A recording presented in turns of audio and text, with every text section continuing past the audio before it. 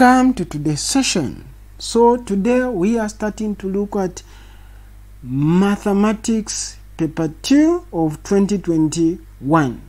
So we are looking at Section A, which is compulsory and has 52 marks. So the Section A leads answer all questions in this section. So let us start with question 1 of Section A.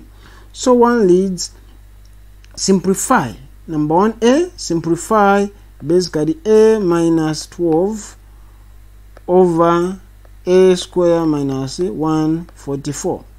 So what we notice here is the numerator is a linear equation, then the denominator is a quadratic. So this equation can be written by 1 minus or a minus 12 over the denominator, which is a square, can be written as a square minus 1 plus 0a minus basically 144. Okay, so this 0 which is there, it means there is nothing of a, which is 0a. Now what we know is the numerator of this becomes a beta quadratic equation, where we know is the product is a 1 multiplied by 144, which is minus 144. Then the sum is basically a 0, which is this one. Then you're looking for two numbers. So once we have the sum is a 0, we are looking at a perfect square. So we look at the product. So what's the square root of a product? Ignoring the negative, the square root of 144 is 12. So since the product is negative, it means we are multiplying two numbers, a positive and a negative. So we have 12 and a negative 12. So 12 plus 12, 12 minus 12 is a 0. Negative 12 times positive 12 is negative 144. So meaning, where we have a square plus 0a minus 144, this can be written as basically a square minus 12a plus 12a minus 144. Notice that this is a 0. Then we factor out what is common, so a outside, then remain with a minus 12, then plus 12, then a minus 12. So what you notice here is this one and this one are the same, so you can just get what is outside. So it's a plus 12 multiplied by a minus 12. So this one is equivalent to a square minus 144. So having done that, then we can simplify this one as a minus 12 over a plus 12 multiplied by a minus 12. Okay, a minus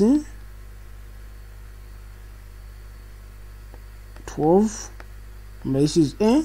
So what you notice here is this one and this one are, you can cancel, so we just end up with basically 1 over a plus 12 as our final answer. So this is basically our final answer for us to get these 2 marks. Okay, so that's part A. So let us look at part B.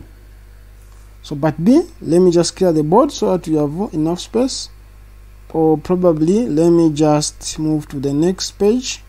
Okay, so this is the next page. So let us look at part B.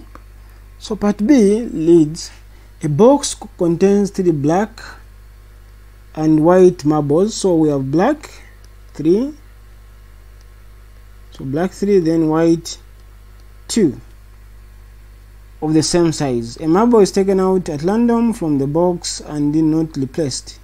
A second marble is then drawn. Calculate the probability that both marbles are white or of different colors. Okay, so let me just create space by reducing this since we've understood the question. So we need to do a tree diagram. In this case, we have this tree diagram which starts from here. So we have a black, white, then second selection we can choose black or white, then black or white. Okay, then in total we have 3 plus 2, which is the 5 marbles. So in this case, the chance that you choose a black marble from the 5 that are common is 3 out of 5. Then a white, it will be 2 out of 5 at the first choice. Now we are told that when we choose, we are not replacing. So when we choose one, we are taking out. So at the first branch, which is the first selection, when we choose one, we are remaining with 4.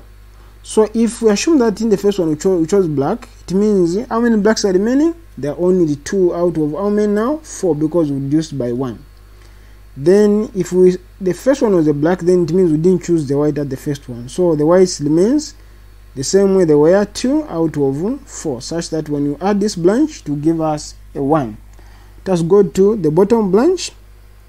If in the first place we chose a white, what it means is the second selection we are remaining with 1 white out of how many? 4 to choose from. Then if in the first place we chose a white, the second selection is to have 3 black marbles to choose from out of 4, because the first one was a white. So what we have here is we have the first one chose, the second we chose the black, given that we chose a 1, the first one a black. In this case we chose a white at the second, okay, because we started with basically black, white. So the second one is a white, given that the first one was a black. Then this one, the second one is a black, given that the first one was white. Then this one is the white, the second one is a white, given that the first one was a white. Okay, so these are the possible outcomes. Then given that 2 marbles, both of them they are white, so the white is this lot. So we are talking about probability that is both white, white 1, white 2. So is equal to basically probability, which is 2 out of 5, we multiply by this one, which is 1 over 4. So we end up with 2 over 20, which is basically 1 out of